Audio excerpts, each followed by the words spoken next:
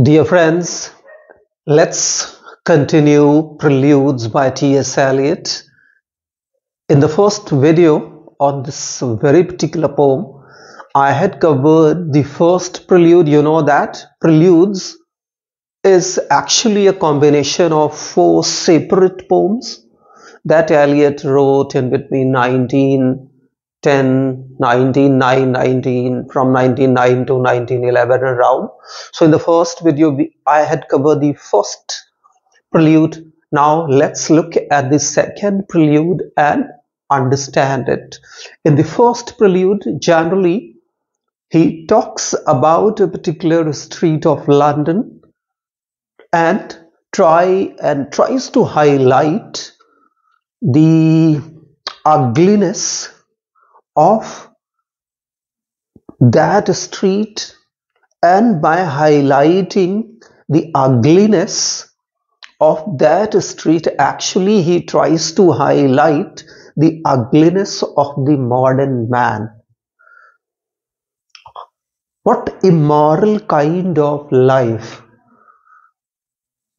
man in 20th century was living. And to some extent, it was all because of industrialization. That industrialized world was absolutely different from that world, from that country in the 19th century, 18th century. So, in the first prelude, he highlights the ugliness of metropolis, ugliness of the metropolitan city, that is London, and the corrupt lifestyle of the people. Now let's look at the second part. Second prelude is all about the morning. And we look at this second part with the hope that definitely the morning will bring some positive change in the attitude, in the scene and scenario. But to our surprise, the morning does not bring any change at all, does not bring any positive change, but instead it highlights more the after effect of that evening that was spent in drinking, babbling, and doing all immoral kind of acts. So now let's look at the second prelude. The morning comes to consciousness. See, the morning comes to consciousness. Consciousness, awareness. See how the morning is personified. See, the morning comes to consciousness, comes to a kind of awareness, but the modern man was not aware at all. The modern man did not come out of that hangover, that after effect of that drinking, that immoral act he was indulged in, or he indulged in the previous night. So no change, but instead now the morning worsens the situation. Why? Because there is the stench or stink of the stench or the stink of that stale beer that was consumed the previous night. The smell of the beer is all about in the atmosphere in the morning time. See that? Or faint, stale smells of beer. So morning has come to consciousness, but the man has not regained his consciousness. Man is still under the impact of the liquor, under the influence of the liquor. Still there is a hangover.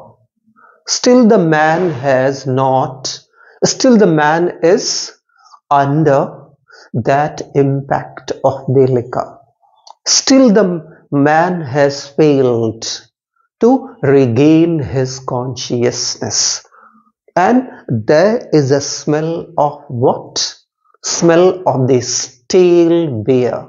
The beer that was consumed in the previous night though. So he gives a peep of that immoral, that routine life the modern man led in the first half, or you could say in the first decade of the 20th century. Why? Because Eliot, I told you, wrote these preludes, these poems in between 1909 to 1911 while he was at Harvard as a student.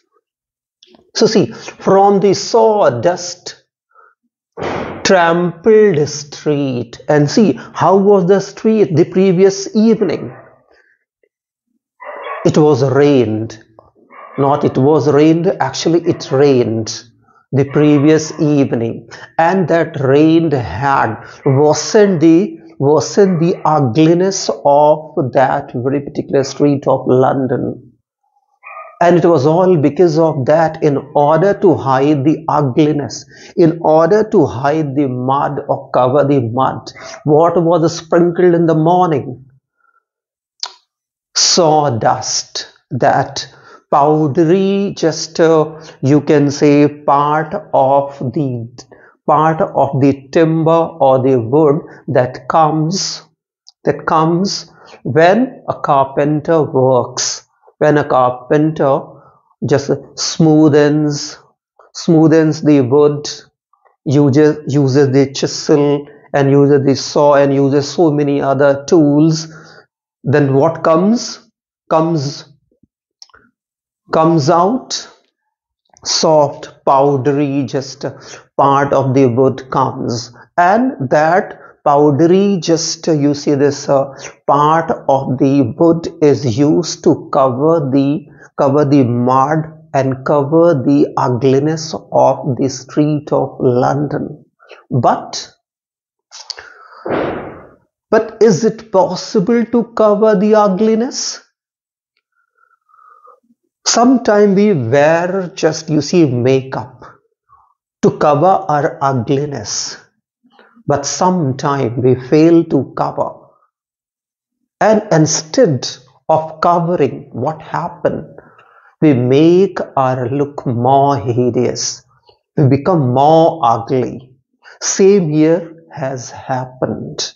Sawdust is used particularly to cover the mud of the street of London, but instead of covering it, hiding it, it has made the scene and scenario worse. You can say that. It becomes all the more dirty, all the more ugly. Instead of hiding the ugliness, it has worsened the condition of the street of London because of the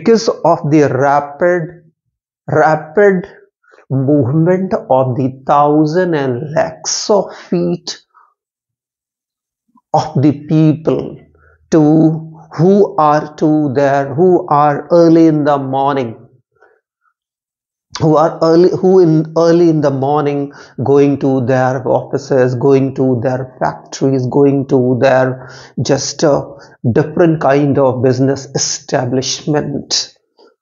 And see how man has become fragmented. How here man is represented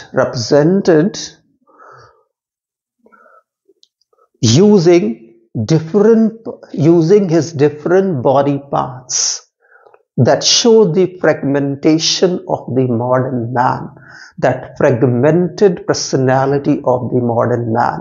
How modern man was fragmented in the early 20th century.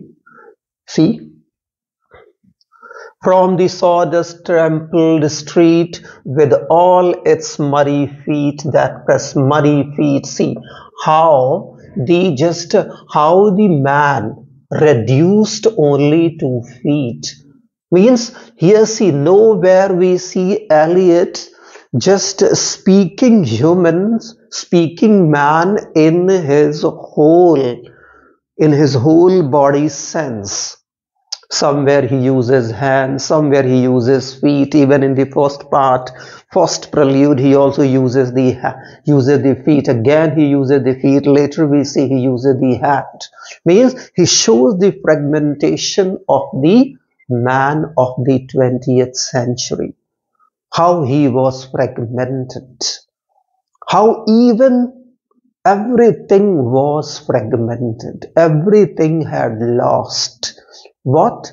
It's that integrity, that connection. Everything was broken into pieces. And so how here body parts are used particularly for giving a reference of the human, not the whole body. So see how with all its muddy feet that press too early coffee stands. So see how as soon as the morning comes, people are still in hangover. Hangover has yet not gone. The after effect of the liquor, of the drinking is still there. But see how just modern men are were typed in their routine action, routine activity, and that routine activity had led to a kind of a boredom, led to a kind of a frustration, led to a kind of that connection, led to a kind of that you see this that communication, that communication gap. People did not have time to sit together and to have words together, and that led to what? That led to create a kind of a vacuum between man to man, between and among people, and that vacuum, that fragmentation, that lack of communication, all T.S.Eliot here with all its vividness, what this vividness shows. So see, so how people just in the 20th century, early 20th century, just were leading a mechanical life, mechanical life. Absolutely, just like the machines do work and function in the same manner. People in the early 20th century were functioning, working. They had lost their human qualities. That communication, that understanding, that cooperation, all those qualities that make a human, that make a person human, or that make one human, were almost absent. That he showed. So that how early in the morning, morning comes to its consciousness, but the human does not come to his own consciousness, and just like a machine, just like a robot, gets up, does all the routine he does every day, and starts straightway for his or her offices, business establishments, this and that. And it's all because of, to some extent, his loss of faith in religion. His given his heart and soul to what? To industrialization, to material possession.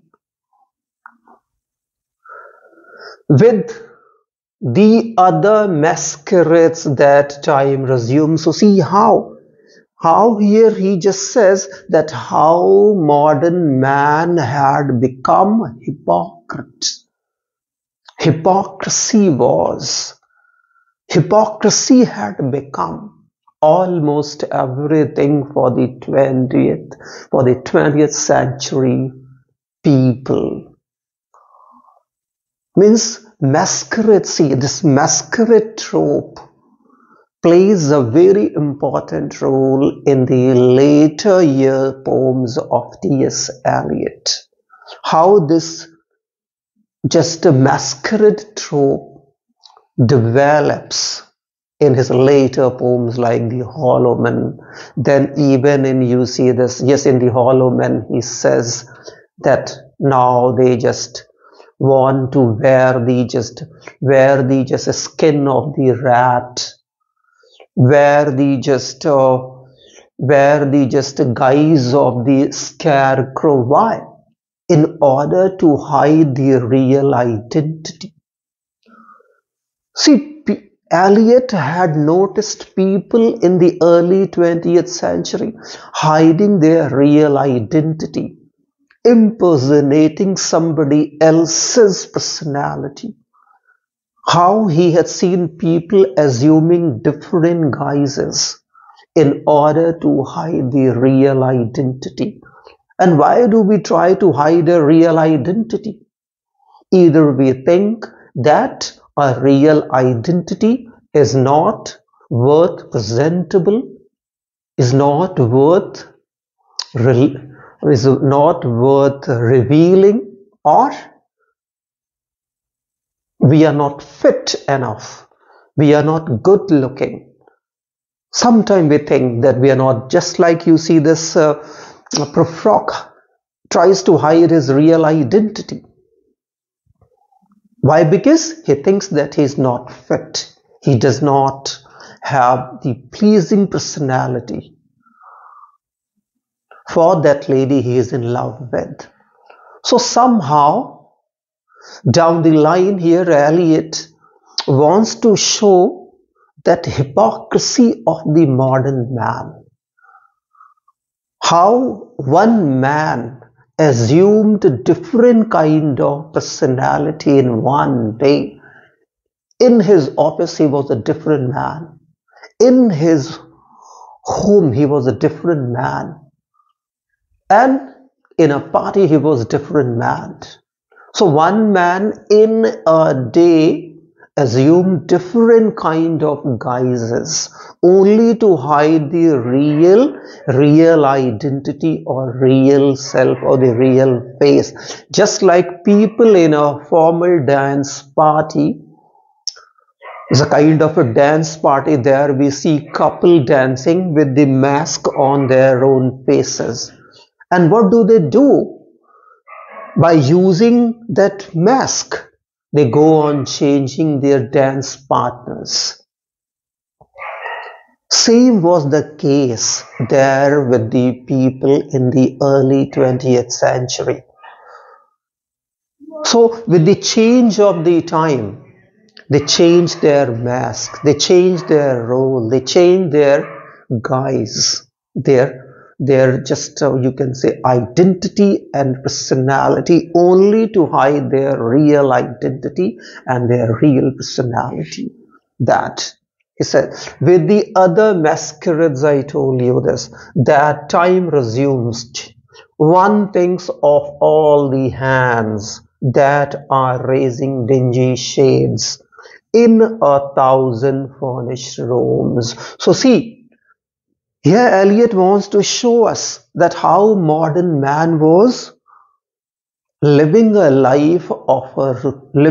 routine life, living a robotic kind of life, mechanical life, and one man assumed different guises. At his workplace, he was a different man. At his home, he was absolutely different from his workplace. And in the party, absolutely different. For what? only for hiding the real identity. So he says, one thinks of all the hands. So one man thinks of all the hands. Hands here again stands for the humans, people. Again, synecdoche. Synecdoche here, part for the whole, whole for the part. Again here, one thinks of all the hands that are raising dingy shades. In the first part, probably he talks about a certain kind of a window with the slit. Here he talks about the dingy means dirty shades, again the blinds or the cover or the curtain we use. We used to just cover the window or the doorway. So what a routine kind of life these people had in the 20th century in this city. That life was absolutely different in the countryside. People had their own individuality. People were, you can say, aware of their individuality. But that individuality was somewhere lost in the city life. How mechanical life had become in this city. People led a kind of a timed life in the city. Generally, even see how relevant, how relevant it is. Eliot wrote this poem in 1909, 1910, 11, and even today, how relevant.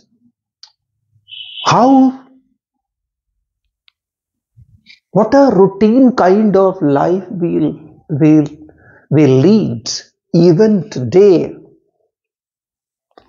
How people in the cities wake up at a certain time. Those people living in a kind of a society. Generally, the waking time is almost the same. Sleeping time is almost the same. Time of taking breakfast is almost the same. Time of starting for the offices and schools almost the same. Almost everything. People living in those societies in the city in the early 20th century had a very routine and fixed kind of lifestyle. Their routine activities were absolutely fixed. Generally, almost all the people woke up at the same time, raised the shades from their window at the same time, looked out of the window at the same time, leaning against the rail of their balcony at the same time, eating and drinking at the same time. And that routine, that mechanical life led to a kind of boredom. And that led to the loss of their individuality, their personality. That Eliot actually described that how at one time all the hands means, that again fragmentation.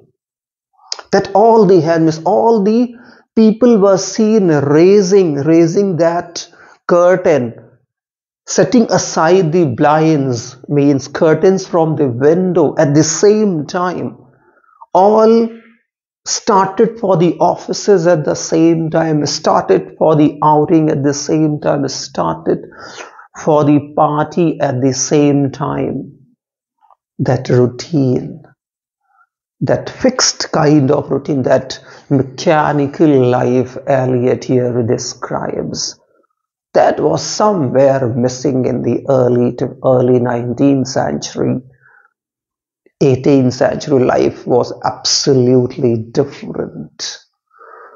So dear friends, I hope the second prelude would be absolutely clear to you. You may have no doubt left regarding the second prelude, but if you have any doubt, If any line is not clear to you, do let me know. I'll try my best to clear your doubts.